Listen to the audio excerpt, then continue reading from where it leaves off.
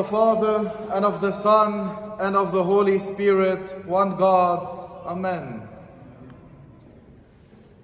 It was from her blood that God took blood, blood that would become the fountain for our immortal life. It was of her flesh that God took flesh, the flesh that is now offered to us as the food of immortality. Thus says Bishop Basil of our Archdiocese in one of the most beautiful articles, pieces ever written about the Theotokos, Mary, the All-Holy, the Virgin, the Mother of God, whose Dormition we celebrate on this great day. On this feast, I want to speak about our mother with unworthy lips of mine. However, I want to speak about her less dogmatically, that is what we believe about her, and more about how her presence in the church as a source of protection, comfort, and hope, and a fountain of spiritual experiences to all Christians. We can always remember why we call her the Theotokos. Because she gave birth to Christ, who is both God and man, and we cannot separate these two natures in him. We can always speak about her being the all-holy, al-fa'iqatul qadasa, because she became the temple and heaven that contained God, something no other temple was ever able to do. We can always remember why we believe that she was a virgin before, during, and after giving birth to Christ. Not because marriage or birth-giving are not blessed, but to highlight that when you reach the fullness of a human purpose, nothing else satisfies your human needs. We can always speak about why we believe that praying for her works. Salah li walidat ilah tanfa'. Explaining how those who are departed of this life still hear our prayers and requests, and those whom among them are holy will pray for us in return. And we know that the Bible says that the prayer of the righteous availeth much. We can always explain her stature in the church as an epitome of faith, obedience, and humility, and an example to follow. We can also, and we should, speak about this feast of her Dormition, also known as the summer Pascha, Al-Fush al-Sayfi, in which we see the resurrection of Christ once again confirmed when her son tells her beforehand about the date of her death, and when after her repose, witnesses, the apostles, see Christ coming with the holy angels and carrying up her reposed body up to heaven. Something not all bodies will experience right after their death. But Christ allowed that for her to both confirm that whom this body carried was truly God, and thus is sanctified like no other human body or material has ever been sanctified, and to also give us a living example to realize that believing in his resurrection, human death becomes but a translation into heaven, a gate to paradise.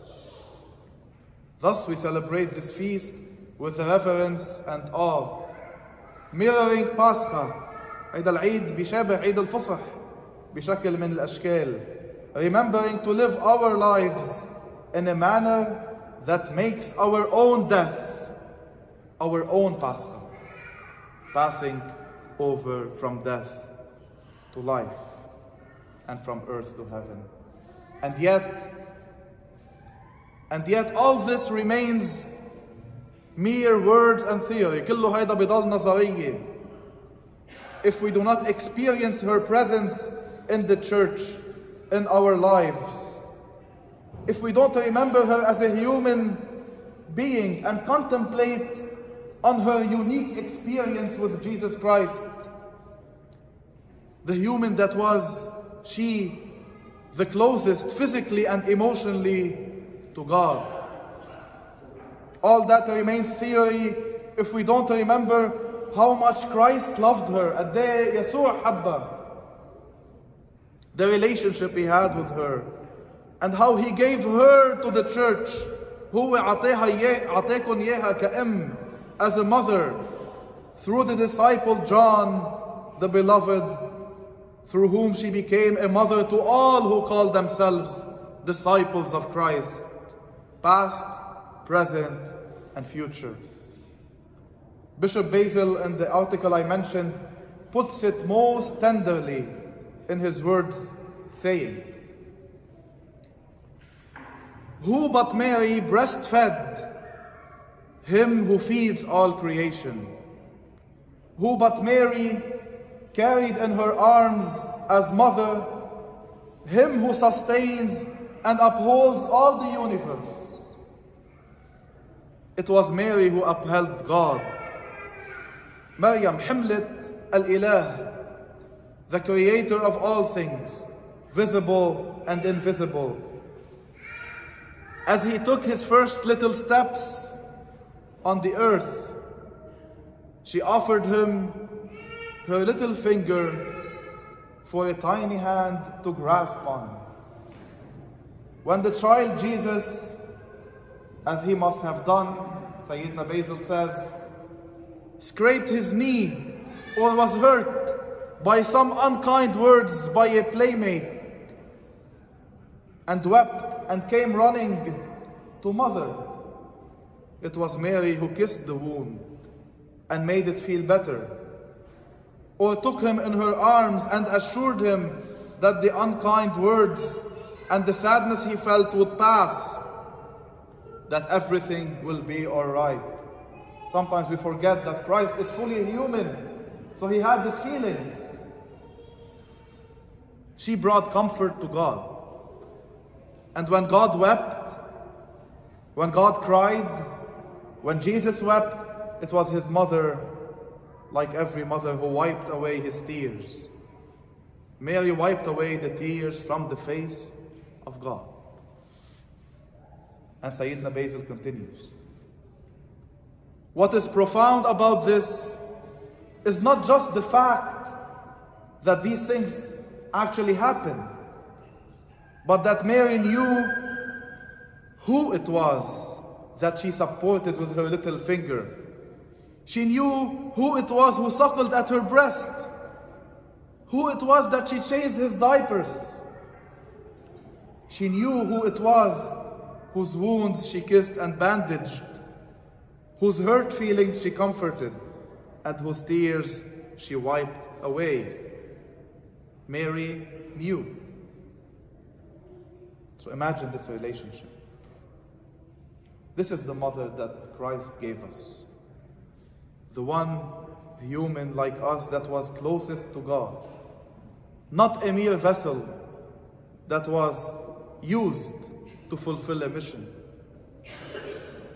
Her presence as a tender mother who has boldness with her son to intercede and ask for her children is something the church experienced for 2,000 years. Countries have prayed for the Mother of God and she aided them. Bishops and synods sought her advice and they found it. Mothers spoke to her about their children with tears and they found refuge in her. Scared soldiers asked for her protection and found it. Families were saved from disaster with her aid, and people in distress and sadness always find comfort when they come to her.